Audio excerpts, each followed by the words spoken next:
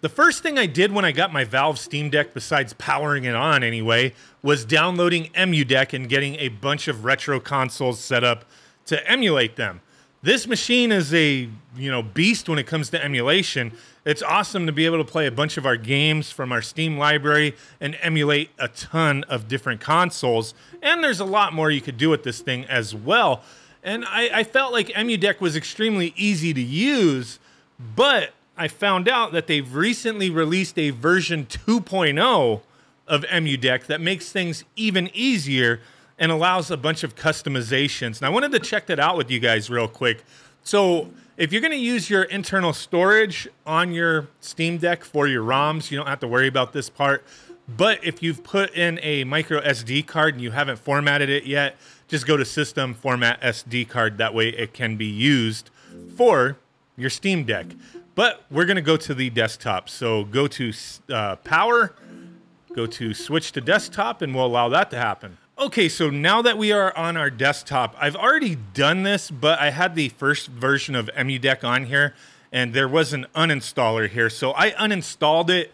If you uninstall, it'll ask you certain questions, like do you want to keep the settings for certain emulators? You can go ahead and choose certain things if you want, if you've already had Emudeck version 1 installed, but I just went ahead and uninstalled it. Now we're going to go to our web browser, open this up, and go to the emudeck.com website and download the installer. So that'll take a quick second. It's not a very large file, and it says it's completed. We will take a look at where it's located, close that window, and then we're going to go ahead and move this to our desktop.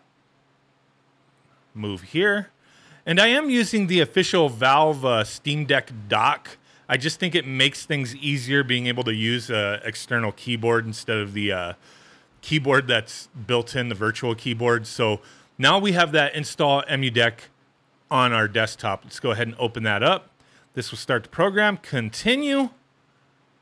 Let that run through its process real quick, and then we will be presented with some options. Cool. So now that we got to this point, we have a choice to make. Easy mode is going to be very similar to the initial installation of the first version of Emudeck, where it just instantly does everything, and you have no real control over how you want things to, be with bezels, shaders, stuff like that. But if we go to custom mode, don't worry. This isn't like some crazy advanced mode where it's going to be tons of different settings you have to sift through. It just gives you a graphical user interface to decide how you want things set up. And I really do dig this. So you could choose your SD card, internal storage, or custom directory. I have ROMs on both, but I have a bunch on my internal storage right now. So I'm going to keep it selected to that. But yeah, you could pick if you want to use your SD card, internal storage, or a custom directory. But I'm going to leave it to internal storage. Click Next. And as Emudeck is available for the Anbernic Win 600, you could do this installation on that as well. But we're on the Steam Deck, so we're going to leave it at that. Click Continue. Now, it brings up this list. These are the emulators Emudeck recommends for your device. You can disable any to avoid installing, updating your installation. So I don't want Yuzu. I don't want Ryujinx or whatever that's called. I guess maybe I want MAME. So I'm going to go ahead and leave everything else highlighted and click Continue. Now, by default, we'll overwrite all these emulators, configurations. That's fine. And then you're confronted with, if you want to configure your RetroAchievements. I don't use RetroAchievements, but a lot of people do. So this is where, if you have a RetroAchievements account, you could go ahead and sign in here. And that's pretty cool. So, or you could set up an account and sign in. But I'm going to skip that. Now here's where our configurations come in. It's just a quick little button press. Configure game bezels. You could use our pre-configured bezels to hide black bars in 8 and 16-bit games. And it lists the systems that it will affect. So you could click off and keep black bars, or on and have different, bezels for each system. So I'll leave those on. Click Continue. Now you're going to get your aspect ratio stuff for certain systems. So this is for Sega. 3.2 or 4.3. I'm going to leave it at 4.3, but if you click on each option, it'll visually show you what it looks like. So moving forward, Super Nintendo and NES, you could change it through these different options. You could stretch it out or, default original. But 8.7 is the real SNES resolution, but this is going to affect both NES and Super Nintendo. So I'm going to leave it at 4.3. I think a lot of us are accustomed to that. And then classic 3D games, Dreamcast, N64. If you're using widescreen hacks for either, you can put 16:9, which doesn't stretch the game out. It just shows more visible gameplay area. But for the time being, I'm going to leave it at 4.3. Anything that we mess around with here, you could change later. So, this isn't set in stone. Here's GameCube. Same thing, widescreen hacks are original. I'm just going to leave it to original. Sometimes there can be graphics glitches with that kind of stuff. And then shaders for handhelds, on or off. I'm going to leave them off. And then same thing, classic 2D systems, Super Nintendo and NES, Atari, Sega consoles. Dreamcast, PlayStation, Saturn, N64 shaders, CRT shaders. You're given that option. And then for the Emulation Station theme, which you could just launch into Emulation Station while you're on your Steam Deck and just access your games that way, or have them in custom folders and whatnot through the Steam OS. But here you get to choose which default theme you want. I'm going to leave it to Epic Noir for now. Finish up.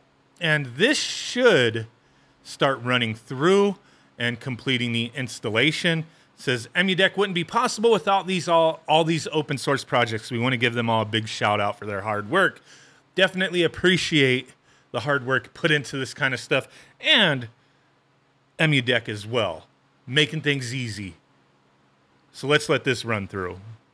Okay, so that took a couple minutes, but now the installation is complete, and it tells you where to add your games. If you chose internal storage, it's going to say internal storage. If you chose SD card, it'll say SD card. It'll just kind of change to reflect. But it tells you here, emulation and ROMs is where the folder is going to be for the different systems. Now, as I previously had Emudeck set up, I already had a bunch of ROMs on here on my main storage and on an SD card. But if I go here, this is where it directed me to. I can see that my ROMs are still here, so you don't have to worry about them being deleted if you previously had this set up. But that is cool. Let's go ahead and launch the Steam ROM Manager, because we have some options there. Now, if once you installed Emudeck 2.0 and you click that button to launch the Steam ROM Manager and it just goes back to your desktop and nothing happens, that is okay. Just click the Emudeck icon on the desktop, and it'll take you straight back there with all your other options. So it'll check for updates, all that good stuff, but we don't need to do any of that right now. We're just going to go ahead and click Tools and stuff at the bottom. So this is where a bunch of different options are going to be. Check BIOS, quick settings, save backup, and your uninstaller as well, plus the Steam ROM Manager, which is what we're looking for. So we'll click that. We're going to go ahead and click yes. This is going to allow us to generate the app list, download the box arts for each of our games. So we'll go ahead and open that up, or expand it to make it easier to see.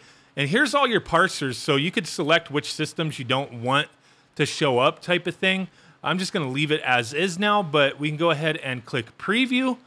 And then from there, we can click generate app list.